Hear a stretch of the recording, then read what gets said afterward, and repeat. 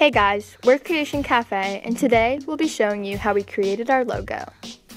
The first step to make our logo is to brainstorm designs and then sketch each out. We decide on our favorite idea that we sketched.